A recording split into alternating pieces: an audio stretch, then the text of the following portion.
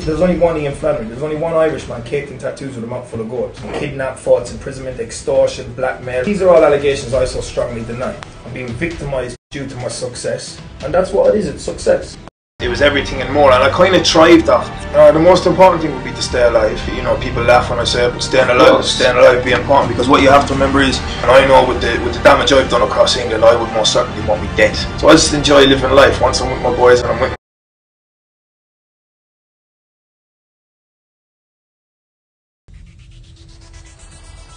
There's only one Ian Flannery, there's only one Irishman caked in tattoos with a mouth full of gold. Kidnap, false imprisonment, extortion, blackmail. These are all allegations I so strongly deny. I'm being victimised due to my success, and that's what it is, it's success. I robbed from the rich and I fed the poor, and I've most certainly done that. I've been arrested, for firearms that don't exist, for firearms that have never been found in the UK. How the fuck am I going to know that? You put a case against me, I'll be found not guilty, because I am. A one-man show, it's me, myself and Irish. You know, Ian Flannery doesn't forget. Listen, you ain't going to stop me, because I can't be tamed, I can't be stopped. I'm not living overly paranoid, I'm living extremely clever. There's a difference. I know the next time I'm in jail, and there will be a next time. You know, you've been trying to get in touch with me for a while now, and I've been apprehensive about it.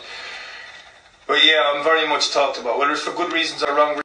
The whole of the UK, now and ever, to be convicted of extorting a drug dealer with a firearm without a firearm.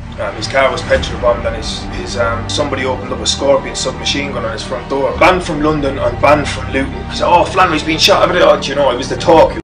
These are all allegations I so strongly deny. I'm being victimised due to my success, and that's what it is, it's success. I'm the talk of the country, I'm the talk of England right now, from low up to high down, you know that.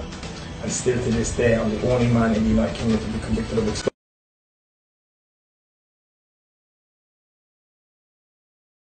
Penny. I think things are one kind of okay, you know.